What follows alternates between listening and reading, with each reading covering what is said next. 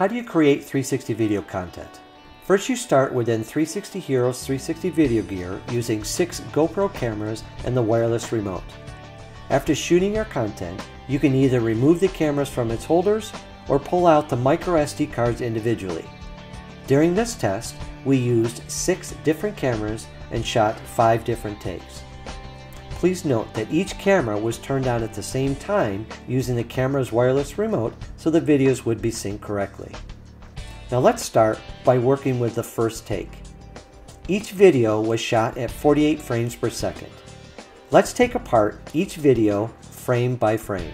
We then arrange each video slice into a specific template pattern and warp and distort each video frame into a flat spherical view to create one larger video frame. Next, we do this to every frame within the video.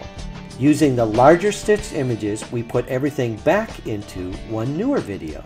Then using the 360 video player, we then wrap the video within the 360 player's environment to see all around you on the iPad, iPhone, Android, your website, or Oculus Rift. Then using the accelerometer and gyro within these devices to react to your movements. So this is a quick overview how 360 video works using the 360 Heroes 360 video gear that's all around you.